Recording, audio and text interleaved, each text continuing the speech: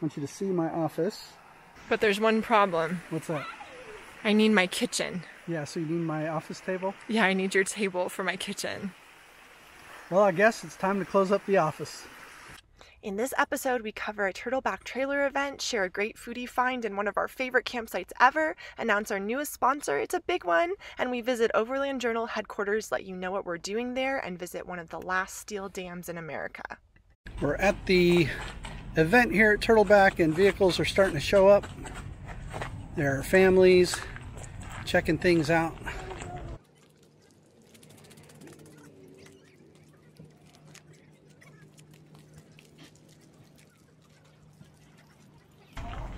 Hopefully you're following Wandering Rubicon Overland, also known as Mr. Ken, one of the owners of Turtleback. After such a long hiatus from events, it was really nice just to gather with other people with similar passions here at Turtleback Trailers. So good to see so many smiling faces. And here's our rig on display here at Turtleback. These are the set of Max Tracks that we were given to give away. Set up a little display.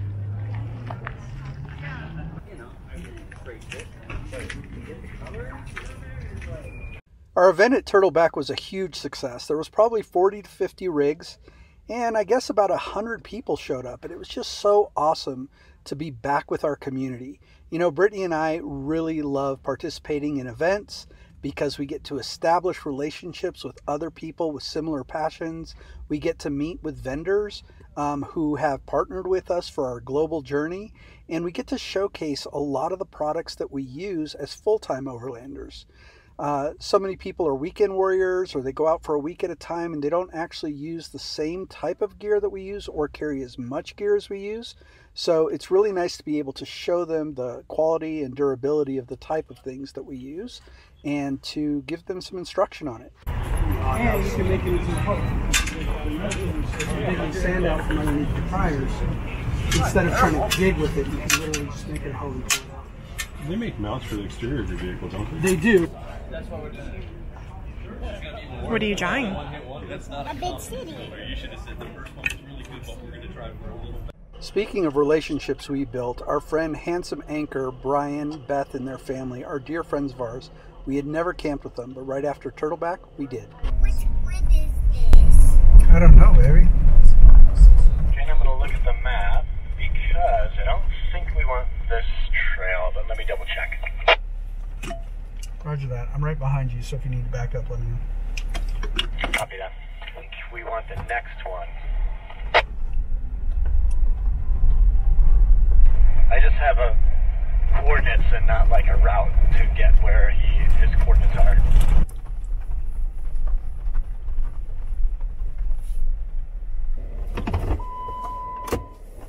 And whatever Daddy's gear changes into, my gear does the same. Changes in same gear to Daddy, like pulls the plug back, and my gear goes where his gear goes. You match Daddy's gear. I drive it in Alaska.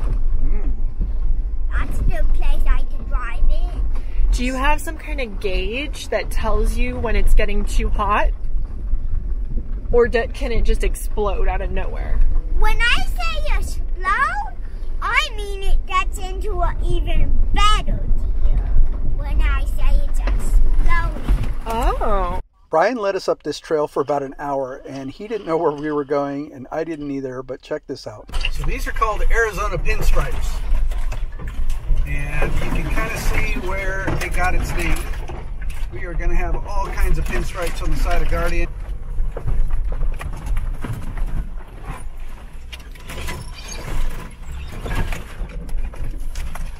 Not only have we been going through trees and getting the crap beat out of us, both driver and passenger side, but there's some rock gardens that we've been going through. There's some fairly good sized boulders on either side. And we are doing our best to navigate through them as well. This is one of many. Some loose rock. What? This might have been a huge waste of time. So we're headed back down now to go back to the pavement, and Brian found a shortcut. So this is FR45. It seems a lot easier than the last one we're on. The views are really scenic, and it looks like it's a shortcut. We found the gate. We knew the shortcut was correct, so we were really happy about that. After about an hour going down the wrong trail to the wrong coordinates, we got the right coordinates and headed back to the pavement. So we've made it back to the pavement, and Brian says that we've only got about 5 miles up this road, 5 or 6 miles up this road, and then apparently about 2 minutes off-road to get to the campsite. We'll see how that goes, but it doesn't matter because we're having a great time, and this is what it's all about, exploring new places and checking out new things. We're having a good time, and not only that, it's 93 degrees right now, so anytime we're in the Jeep with a little bit of AC is a little bit less time that we'll be outside in this sweltering heat. We are hoping to go up a little bit higher in elevation, maybe knock off 1 or 2 degrees, but by this evening it should be a little bit nicer. Maybe it might drop down to, I don't know, 85, 80. After all that rigmarole, we finally made it to our campsite, and it was at about 5,000 feet of elevation, which was really nice because that dropped down the temperatures for us, and it was time to set camp and have some fun. Tell you about today. Today was a good day. The event was awesome. It was great to meet everybody. I didn't sleep very well last night, so I'm feeling pretty tired. And I wish we hadn't spent so much time off-road because I feel like it took away from time with friends. So I'm going to make dinner now. What are we having? Hamburgers. Yay. We had dinner, and Brittany is putting Caspian to sleep, and we're hanging out with our friends Brian and Beth and their kids, and we're next to this creek. We're at this campsite. It's kind of cool, but it's really, really hard to get level here. May not look like it, but there are literally no level spots. Brian did some magic with his turtleback trailer, and we set up on some Go Treads. Thank you, Go Treads. Over kind of like a little V in the ravine. I'll try and get it on camera so you can see it. Well, we managed to get level, although we had to shorten the length of our ladder. But it's kind of cool because we're really close to this creek that's down here, and the kids have been playing in the creek. And it's cool, which is really nice because it was 97 degrees when we left Chandler, and it was probably 82 degrees when we arrived here, and it's probably dropped now into the upper 60s. So it's really, really nice camping weather for the month of April in this area, and we're really thankful for that. So we're just going to hang out with our friends tonight and have a good time. And yeah, this is our campsite. After so much time on the trail, we didn't really get to spend too much time with Brian and Beth, which was a huge bummer because they're a great family. But the next day was Easter. We told them we were leaving early in the morning. Well, it's Easter morning. We just left Brian, Beth, and their kids up here in the Tonto National Forest near Roosevelt Lake, and we are headed towards Anthem or somewhere in North Phoenix, where we found an outdoor service to celebrate Easter, and we're really excited about it. Because of COVID, it had been 14 months since we had gone to church. But whatever we do together is fun. After our Easter service this morning, we decided to head to Prescott, Arizona again, simply because it's supposed to be a lot cooler up there, and we really enjoyed our time. We're taking the highway up to Prescott, which we haven't done before, because last time we took Senator Highway, which is an off-road trail. But this time, I think we're going to get there a little quicker. So that's what we're doing. We're hoping to find a campground. Actually, we're hoping to do a little bit of a reset. It would be nice to find some showers and a place to do laundry and all that type of stuff. So we'll see what happens. If the good news is there's plenty of places to wild camp up near Prescott. So if they don't have a campground available to us that has showers, we'll still be able to find a spot to stay in, and maybe we'll just have to take showers in the creek. We'll see how things go. So we're ready for showers. We get to the campground and it is absolutely packed. We don't know what's going on. They had their own Easter service is what happened. So it turns out the campground is closed, so we're not sure where we're gonna go, but we're gonna start by going to lunch. So upon a recommendation from our friend Matt Scott, we are headed to the Lazy G Brew House. He said it's good stuff. We took his other recommendation, really liked it, and we're back in Prescott, so we figured we'd try this one for lunch today. I will go up the normal way. I'm not going to go up that way. No teeth. Right. Hello. Hi there. How are you? Doing well, thank you. Good. Three of you? Yes. Okay. Inside or outside? I'm somewhere in the shade outside if you have anything. Okay. This is called the Brew House Poutine. It's our first appetizer that we're having here. It looks amazing. The food at Lazy G was incredible. I had a steak sandwich dip and Brittany had a Reuben that was out of this world. Then we headed off to our campsite. So we are at our campsite in Prescott National Forest, and Brittany and Caspian have just walked down to the water. I'm going to try and join them down there.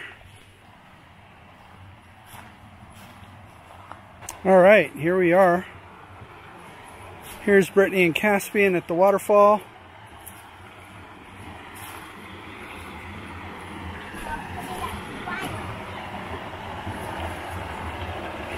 Daddy, guess what? What, baby? This is all shallow. I can walk through this. You can walk through all that? Yeah. Okay, baby. Look at that. What do you think, Brittany? That's awesome.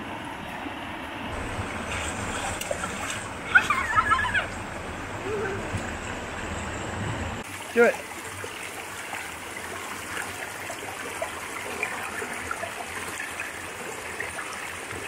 Now we do have a 4-year-old and we couldn't forget it was Easter. So even though we were in the woods, we had to do a little something special. So while I distracted Caspian, the Easter Bunny had fun.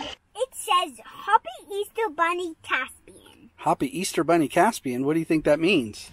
The Easter Bunny came. Are we going to go look for what he left for you? Yeah. Should we go? Yep. Okay, let's go down the ladder. It's a hunt with the Easter Bunny. Oh, Mommy. Hey, wait a minute. How do you think the Easter Bunny found you way up here, Caspian? I do not know. Okay, go. Should you go look? Yep. Start going this way. This way.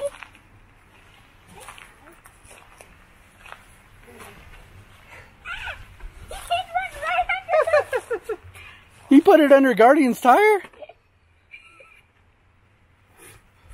had it way behind this rock.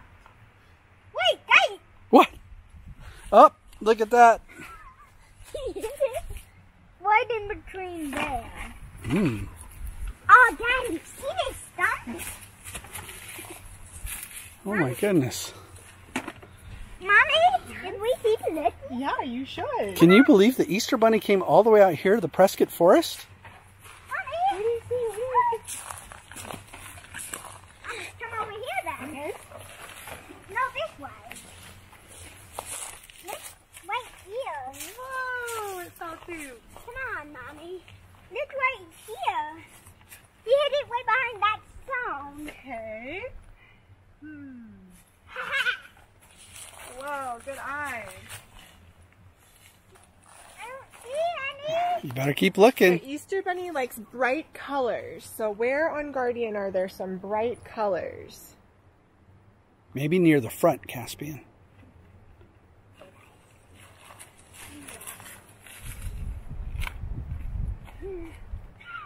Haha, wow.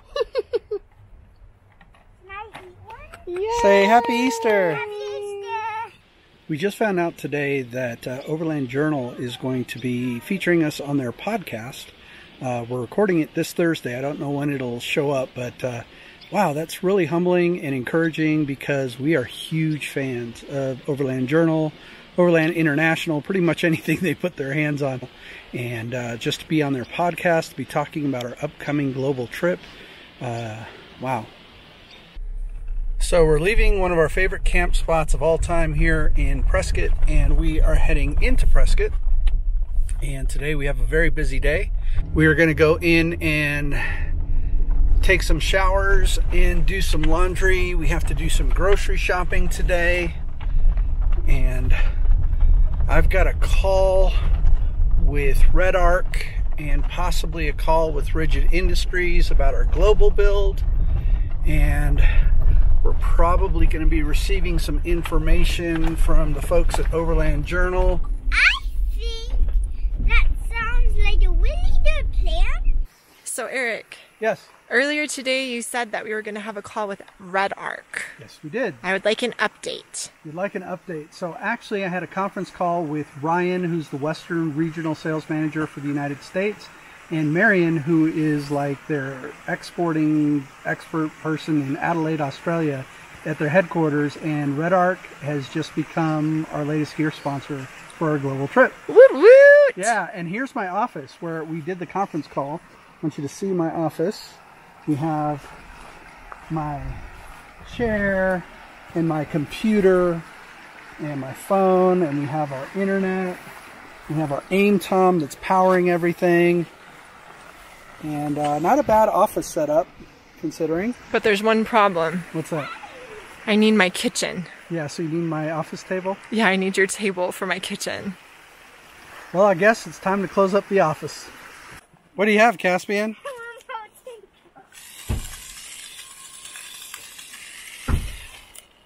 Whoa.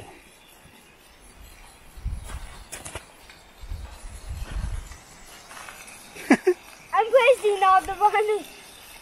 This, Mommy, I'm playing all the buttons. It's out of control.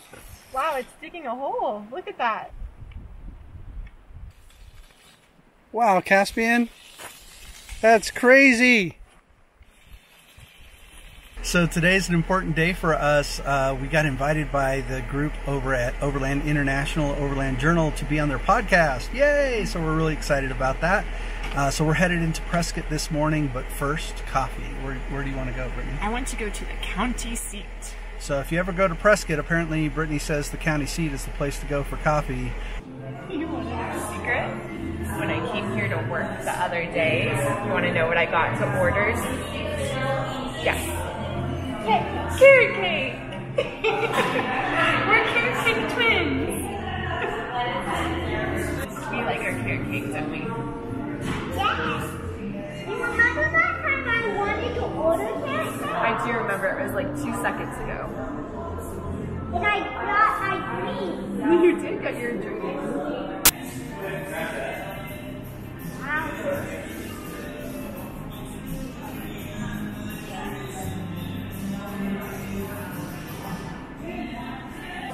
Thank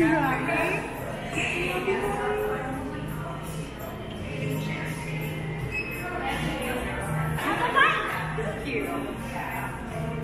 Our carrot cake is on for all.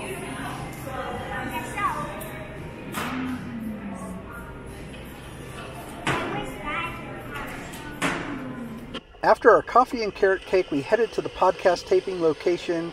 Not gonna lie, Brittany and I were a little bit nervous because we have so much respect for the team at Overland Journal, but we were on our way. So we've just arrived at Overland International headquarters here in Prescott, Arizona, and we are getting ready to do the podcast inside here with the team. Hey, good morning. Good morning. Caspian just bolted in and said, "Here I am."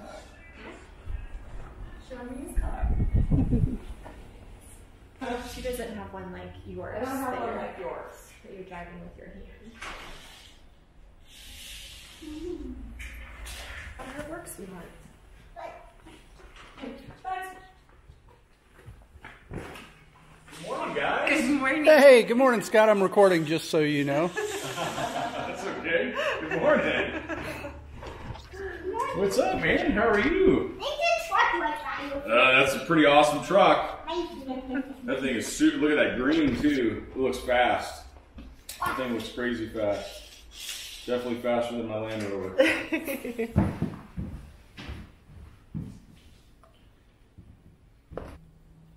you think, Paula? I think we're good. We're rocking. Set on this end. Are we speeding? I will be. That one's speeding and the other one's speeding. Yep, we're good. Okay. Thanks, guys. Hello and welcome to the Overland Journal podcast. I am your host, Scott Brady. My co-host, Matt Scott, is actually bringing in a container filled with goodies from Australia, so he's not with us this morning. But today I have a very cool couple and their son in the studio.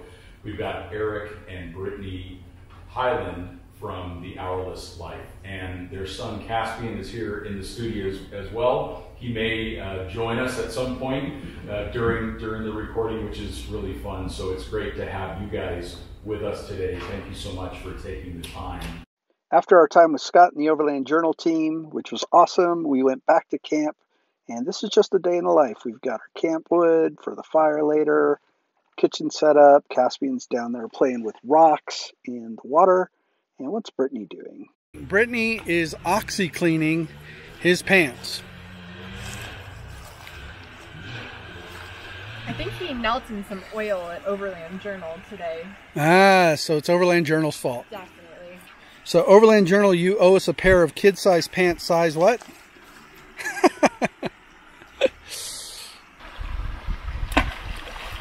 Whoa! How did I do that? That was big. So what do you think's going to happen with those pants, Brittany? I think they're not salvageable, so it's time for wine. Good morning. So we've been traveling full-time in the United States for more than 7 years now, and this area of the Prescott National Forest has got to be our favorite place to camp. And I don't know if you can hear, but Caspian's calling me from the tent, so I guess I better run. Headed up to a place that was recommended to us by Brian Shaw of MHQ in Chandler. He said he used to take his kids up here. It's called the Ashford Bainbridge Steel Dam. And I haven't really done too much research on it, but apparently it's like the only remaining steel dam in the United States. So it's kind of a one-of-a-kind thing. It's right off of I-40 near the town of Ashworth. And we followed Google Maps, which you should never do, by the way.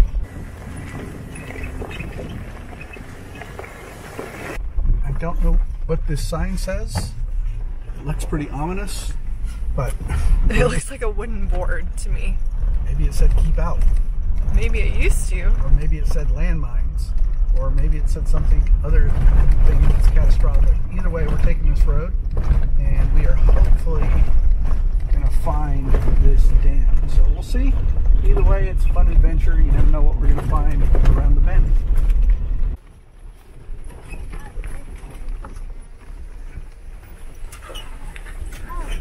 The trail that led us down to the steel dam started out wide, got a little bit narrower, a little rockier, a little more off camber, and a little more sketchy. But eventually, we made it all the way to the bottom of the trail. So we want to thank our friend Brian Shaw. This was kind of a little crazy trail that took us down here. I don't know if we were supposed to drive it or if it was an ATV trail, but there's no signs, no markings. But apparently this is one of the last remaining steel dams that was built in the United States. So we're going to kind of walk around and take a look while we're here. I did manage to get Guardian turned around over here. So we're facing back up the trail. And we'll take that trail back up when we are done exploring. Caspian, you ready to go to explore? Oh, we can go on the hiking trail? Well, we're going to go look and see what it says, okay? I might get another badge here. Well, this isn't a national park unit, baby, although it maybe should be.